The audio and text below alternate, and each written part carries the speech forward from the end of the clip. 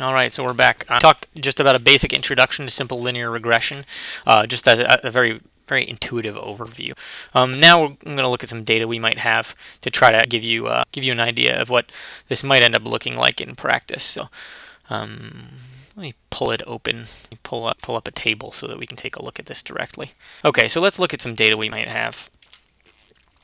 We might have this data, right? So we want to look at the relationship between how much of a CEO's compensation comes from options, right, which is this X variable right here, and how much sales changes, which is this right here. So how does sales change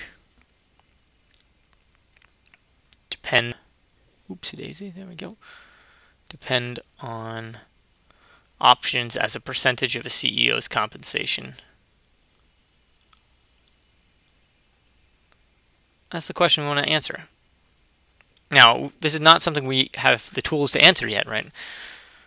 What we've been doing with hypothesis testing really only tells us what, how one variable changes. Now, maybe we could jury rig something with our two sample hypothesis testing, where we take a sample that has a group of people where there's no sales option in compensation, and a group where there is some options in compensation, and then try to test that. But that's really it's a rough example. This allows us to take advantage of the full variation. Okay, so what are we going to do first? Well, before we go any further, let's just take this data. We're going to put it into what's called a scatter plot. And a scatter plot generally looks like this, right? We have some Y data and some X data. I'm right on a crease here between pages. Let me copy this down a page. So what we want is we want to graph this relationship. So let's throw this stuff down here, and I'll draw a scatter plot for you to see what this looks like. What we want to do is we want to visualize this, right? So what we're going to do is on the we're going to have a y-axis here is the vertical axis, and an x-axis is the horizontal axis. So we'll label these. And y is going to be change in sales, right, over here, which goes up to, let's put 30 here, go a little higher than that. In practice, 15, which makes this like 7.5, and this like 22.5. X goes from 0 to 60, puts 30 in the middle, 15 here, 45 here. So we want a scatter plot. All we do then is we take these pairs and we plot them, right? So we have one observation. Each of these is called an observation. We take that first observation where X is 60. And if X is 60, we see an observation where Y is 29, right? So go up from here and across from here, and we'll have a point right here. I'll draw an X. Or a star. I'll make it a star so we're not confused about letters. So we have a star right there. We'll do the next one, 28 and 32. Go over in the X to 28. That's like right here. Go all the way up to 32. We have one right here, right? Star up there.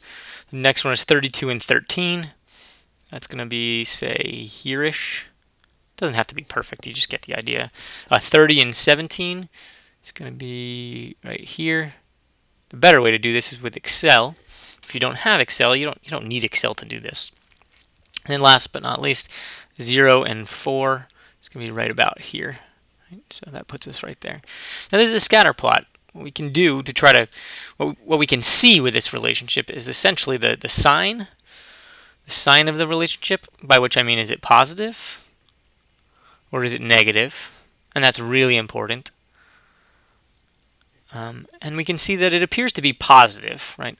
What that means is that as X gets larger, Y gets larger as well, right? If we want to try to draw a line here to roughly see what this looks like, right? A line of fit. We're going to see that it's upward sloping, right? If we want to try to get, it's going to look something like this maybe. That's like the line of best fit, something that would allow us to see how this might change. You can see that there's stuff that's, there's not dead on. This one's way up here, right? And this one's too low, and this one's too low. But that line at least gives some idea of where, the direction of this relationship. It appears to be positive. The larger options is a percentage of CEO compensation, the larger the change in sales seems to be. Okay, now the deal with regression is that we're going to assume that there's some true account of this relationship.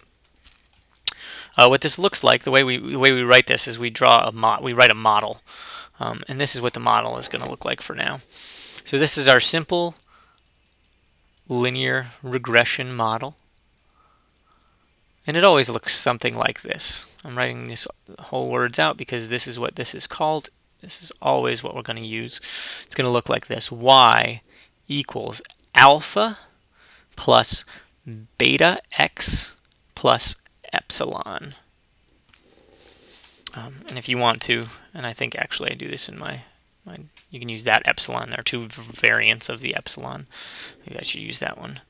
I like the other one a little bit better to write. In any case, we can plug in our variables and just say, well, okay, so percent sales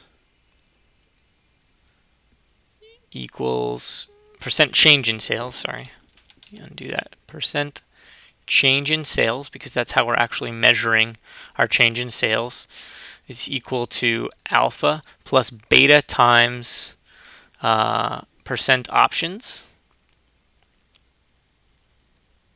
plus epsilon. I've done it both ways now. Okay, now if there's some true relationship, and there is in this case because I happen to make up this data randomly, it might look like something like this. Let's say that in reality, alpha is 6 and beta is 0.5. Well, then maybe, then in real life, we would have percent change in sales is equal to 6 plus 0.5 times the percent options plus epsilon. Okay, now what do we have here? Well, on the left side, we have our independent variable, right? And that's the one we care about. We're trying to figure out what is going on with our independent variable. And right now that's percent change in sales. That's our dependent variable. On the right side we have three terms. What three terms? Well, we have, let's look at the last one first. This is epsilon. All right, it's epsilon. And it's called the error term. And it is the key that makes this a stochastic relationship. Okay, it's our way of accounting for the fact that the linear relationship is not going to perfectly match the data. It's also the thing that makes this a statistical problem rather than just a deterministic problem. We make some assumptions about this.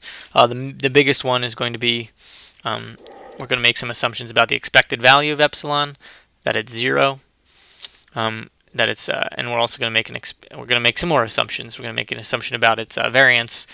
We'll worry about it later, or we'll worry about it later in the sense that we will go through it at some length later. For now, we'll just know that it's an error term, that it kind of takes what you get from the rest of this and it bumps it around randomly. That's what it does. It's random error that modifies what you get from the beginning part of this right side. But what we also have is we have two other parameters, right? So we have another variable, which was our regressor, or our explanatory variable. That's the percent options. Then we have two parameters, alpha and beta. And we can't know these. But if we wanted to guess what our percent change in sales was, our best guess, we can't account for this random error, right? That's just random error. But our best guess would be alpha plus beta times percent options, right? So these two, if we take whatever value we have of x, multiply by beta, add alpha, and that would be our best guess of y. It wouldn't be exactly right because of this epsilon that messes things up. But if we did know alpha and beta, that would be our best guess. We can't know alpha and beta. It's the problem that we've had this whole time, right? We can't know alpha and beta because that's what's going on in the population, and we can never actually observe the population. So what we do is we take our sample to try to come up with estimates for alpha and beta. Just like we used x bar to estimate the value of mu x and s to estimate the value of the standard deviation of the population, we're going to use a to estimate the value of alpha. So these are going to be our estimators. Right? A is going to be our estimate of alpha. We're going to use B to estimate our value of beta. Okay. Now our estimates are going to be wrong, right? We're always going to be wrong, but they're going to be pretty close. We can never get exactly right. We can get very, very close.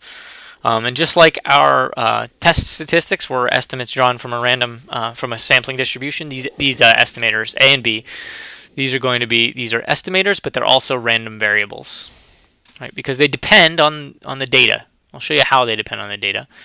But they're random variables, which means that we can do with them the same thing we did with all of our hypothesis testing. We can make inferences about what the true value of the population parameters are based on our guesses about A and B, and that is going to be what we are doing. Okay, so that's the plan. Let me lay out these parameters a little bit more. We have alpha, which is the intercept term,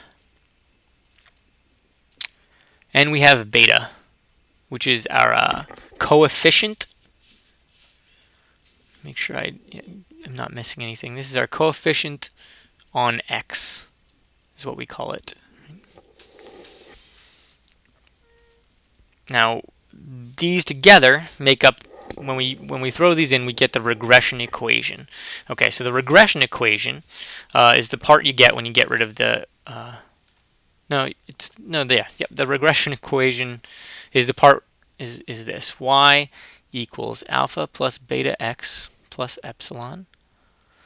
But we can't know what it is, so what we do, hold on one sec. I just want to make sure I'm not throwing you off. Okay, so we have our regression equation here. This is a regression equation, also known as the simple linear regression model. No, that's not the regression equation. Okay, so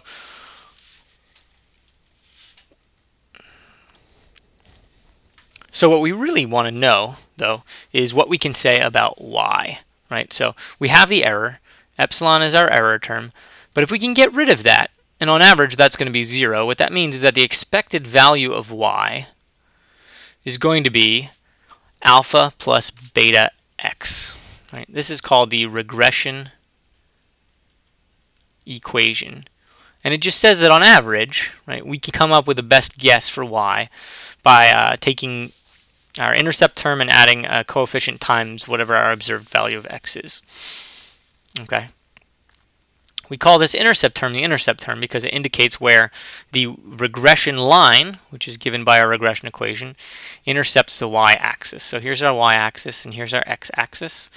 And then if we want to throw in our regression line, well, it's going to look something like this. It might be upward sloping, it might be downward sloping, but it intercepts y at alpha, which is what happens when x equals 0. If x equals 0, then the expected value of y is alpha. But for every unit increase in x, right, this is 1, we have a beta change in y. That's beta is our coefficient. So what happens if beta is greater than 0? Well, then y increases with x, and that's a positive relationship. Call that positive. The correlation is going to be positive. If beta is less than 0, well, then they have a negative relationship, and then as y gets larger, or as x gets larger, y decreases. If beta equals 0, then there's no relationship, right? So if two things are totally unrelated, well, then beta is going to be 0, and the best you can say, knowing x, is going to be, not a lot. Sorry, this up here should actually say the expected value of y given x, so you can scratch that. Because once you know x, then you can infer something about y. That's what that is. That's the regression equation. Gives us our regression line, and allows us to get rid of the randomness ultimately. So there is a true relationship in the example that I started with. We know what it is because I chose it before I threw in the randomness. And what we know then is that the expected value of the percent change in sales, given that we know the percent of options in the CEO's compensation, is equal to 6 plus 0.5 times percent of options. What this means is that on average, we might have, if CEOs get 50% of their compensation as options, then their expected value of their percent change in sales is going to be 6 plus 0.5 times 50. It's going to be 25. 6 plus 25 equals 31. So you'd expect sales to increase 31% on average, right? Similarly, if you knew that if you knew that options was 30%, well then it would be 6 plus 15. We have that's 21, right? So 21% increase. The problem is, well, that one problem is that we do have an error. So we're not actually going to, that's the expectation. What's really going to happen is if we know the true underlying value, then we can say, well, this is our percent change in sales, given that the percent of options is 25. And it's going to be random, right? It's going to be random. 31 is going to be the average, but it might be here, it might be here, it might be here, it might be here. Alternatively, maybe we know that the percent of options is 15. Well, then we can say that it's going to be centered at 21 now, but it still might be anywhere around. We have some error that randomness throws us off. But on average, that's the distribution, the mean of that distribution, right? That we're drawing our percent change in sales from, is centered around that regression line. So we plug in an x, it gives us a distribution. Now in practice, we don't really know what that looks like, right? In practice, we don't know alpha or beta. We can't observe that. So what's going to happen when we draw a sample is we're going to estimate that. And usually what's going to happen is that A does not equal alpha and B does not equal beta, right? Usually we're going to be off by something, right? We might get 5.85 plus 0.47x, or 6.72 plus 0.53x, right? It's going to be off somehow, right? Because of the idiosyncrasies of our data. We're going to estimate those. But we're going to estimate them, right? We can estimate them. When we do estimate them, we come up with an estimated regression equation, sometimes just called the estimated equation. And that estimated regression equation looks like this. Y hat, that's how we pronounce this, y hat equals A plus bx.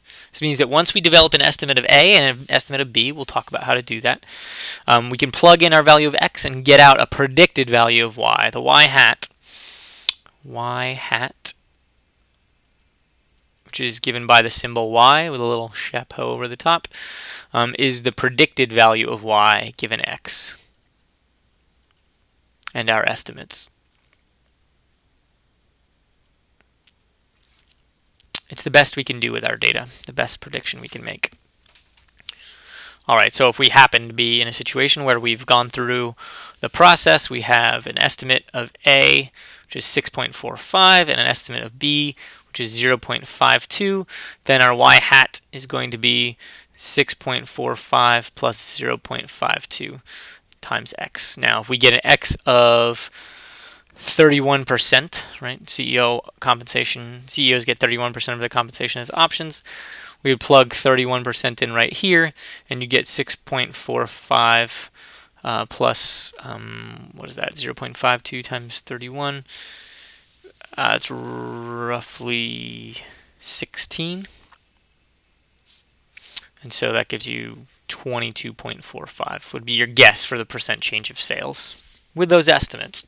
Okay, so that's one thing we can do once we estimate our parameters alpha and beta. And that's the goal here, right? We have these parameters. We don't know what they really are, but we want to do the best we can with our data.